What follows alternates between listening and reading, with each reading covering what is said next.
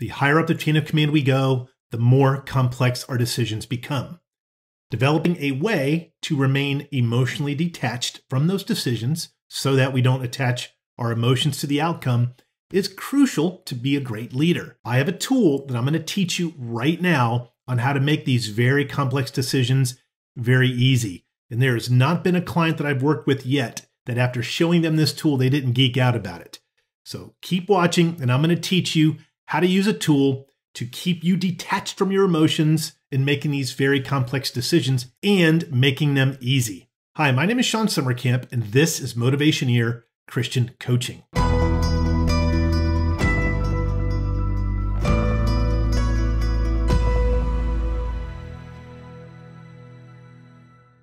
I post 2 videos a week, so please like, subscribe, and hit the bell icon so you can be reminded when I do. Please also consider becoming a member at Motivationeer.com. Your membership really supports this channel. Thank you.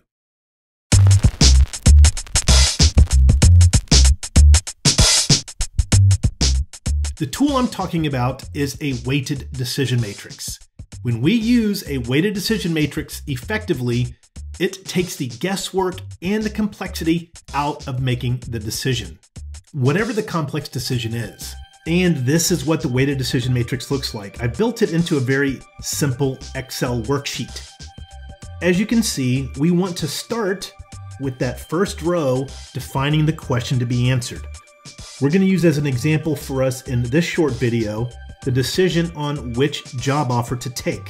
So we'll look at which job opportunity is the best choice. As you can see in this first column, we want to take our time to carefully choose the most important decision criteria.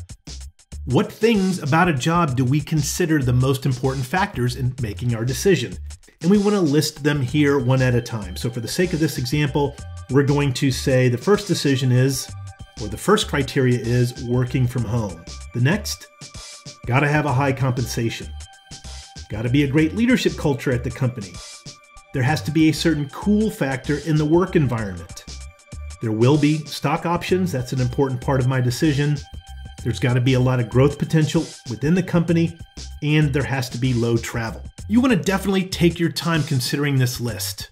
Really think about it. Spend a lot of time contemplating, praying for wisdom, and make this list so that it is the most important items. If you want to have 10 items, that's fine. I chose 7. Once the items are chosen, we now want to assign what we call a weight to each of those 7 criteria. What's important, you can't give each criteria a matching weight that another criteria has. Because there's 7 in this list, each one is going to have a weight of a 7, a 6, a 5, a 4, a 3, a 2, or a 1. You're going to put the most important weight or the 7 next to the most important criteria. So let's say this work from home, we think it's a 5. High compensation is a 4. Great leadership is a 3. The cool factor work environment is the most important, so we give it that 7 rank.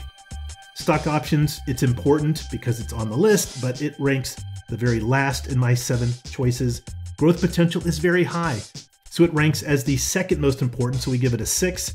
And then low travel is closer to the bottom and we give it a 3. By making sure each criteria only has one individual number from 1 to 7 in this case, 1 to 10 if you use 10 criteria, means that when we use a calculational formula, which we're about to do, it's going to put a higher value on the things that we think are most important. This is what the weighted decision matrix does best. It helps take the guesswork out by using the thought process we've already developed to calculate really a score for each choice we have. So let's say it's down to 4 companies. We feel pretty confident that 4 job offers are coming in. So we'll just list these briefly as Company A, Company B, Company C, and Company D. When it comes to Company A, working from home, we're going to give that score, let's say, a 3. Now, as you see in the screen, we want to choose a 1 out of 5 from 1 to 5 to keep it very simple. So on a scale of 1 to 5, working from home is a 3. But high compensation, it's not so bad, so it's a 4 out of 5. Great leadership culture, kind of a 4 out of 5. Cool factor work environment, yes, this is a very cutting edge company. Lots of cool stuff they're working on, lots of meaning and purpose. Stock options, no, they don't really give us a lot of stock options. Growth potential, it's kind of middle of the road. And low travel, nope, they're going to make me travel. So using the weight to calculate 5 times 3 is 15. This one's a 16, 12, 35, because that's 5 times 7, 1, 18, 6, and then ultimately the final score is 103. Then we do the same thing with each of these other ones. I'll just do them rapidly to kind of give you, oops, 6 doesn't work, to give you an idea of how this scores. That comes up with an 89. Company C, let's say it ranks pretty high on all of them. That comes up with a 116.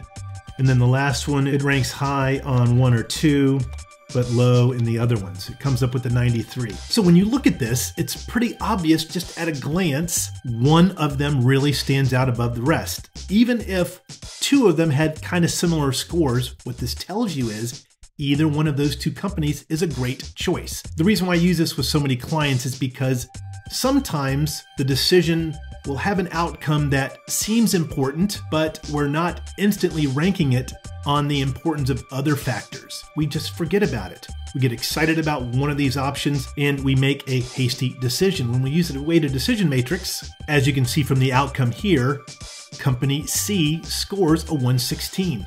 The next closest one is Company A at a 103, which tells us Company C is going to be the best choice. Now you can use this for all kinds of options, like which employee to ultimately hire, which third-party vendor we want to go with, which funding source we want to choose, and so on. When we do it this way, the upfront heavy lifting is just choosing what criteria is the most important. And when you have it all side by side in one worksheet with the formulas automatically calculated, you can tweak some of the numbers to see what the final scores are. And when you make a choice based on the highest score, it's going to be a choice that you'll feel very comfortable about once you make that decision. I'm going to leave a link in the description below for you to access this weighted decision matrix for yourself. I'll include it as the Excel version. The one I'm going to send you is going to be a kind of a more larger list, more options, so you can fiddle around with it.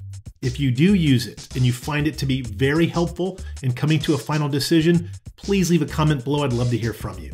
Thanks for watching. Please like and subscribe for 2 new videos each week. Tell me in the comments below about your career situation and I'll make a video for you with a shout out. You can also become a member at Motivationeer.com. Your career is not just a way to make a living, it's a way to transform the world.